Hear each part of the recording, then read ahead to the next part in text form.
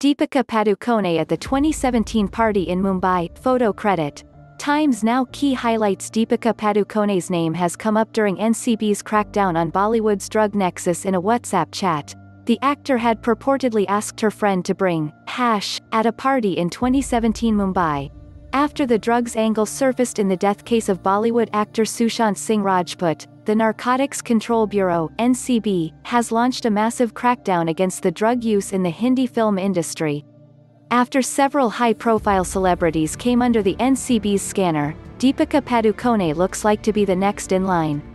Deepika has come on the NCB's radar after an explosive WhatsApp conversation dating October 2018 between the actress and her manager surfaced on social media.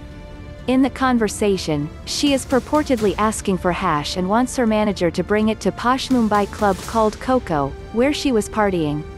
In the chats, Deepika is seen asking for mall and referring to hash and weed from Karishma Prakash of Quan Talent Management Company. Incidentally, on the same day while chatting, Karishma asked the actress when will she reach Koko, to which Deepika replied by saying around 11:30 to 12.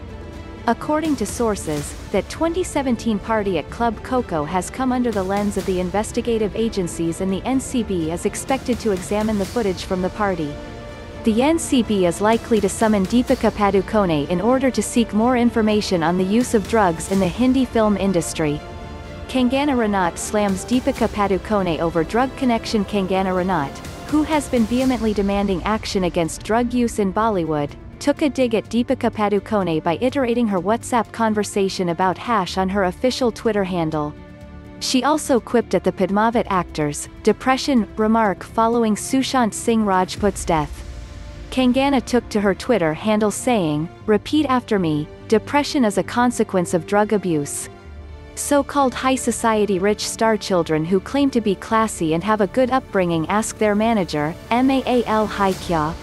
Hash boycott Bollywood druggies. Hashtag Deepika Padukone. It should be noted that a day after Sushant was found dead on June 14, Deepika had tweeted, "Repeat after me, depression is an illness."